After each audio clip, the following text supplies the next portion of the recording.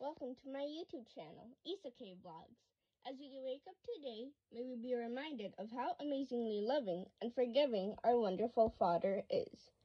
Today is September 26, 2020, and today's verse is found in Matthew 27, verse 50 to 51, and it says, "And when Jesus had cried out again in a loud voice, he gave up his spirit, and at that moment the curtain of the temple was torn in two from top to bottom.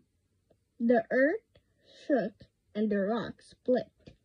You can live your whole life and never meet the queen, the president, or the governor of your own state. The rulers and royalty of this world prefer to keep themselves separated from ordinary people.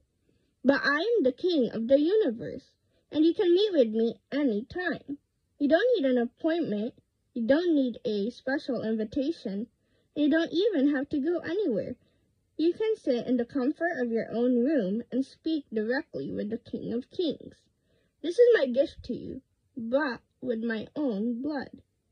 Before I died on the cross, people were separated from God by a thick curtain in the temple. When I died, that curtain was torn in two. Now, I, the King of Kings, am your constant companion and friend. It also says that you can read Isaiah 50 verse 4, Isaiah 55 verse 2 to 3, and John 19 verse 30 on your own.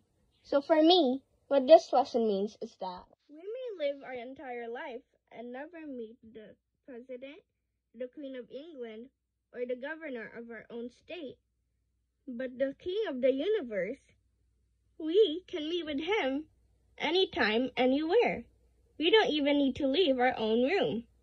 This is God's gift to us when he died on the cross. So now we can talk and be with God wherever and whenever we want. So thank you for watching. I hope that you liked this video. I'll see you tomorrow for the next vlog. Bye. God bless.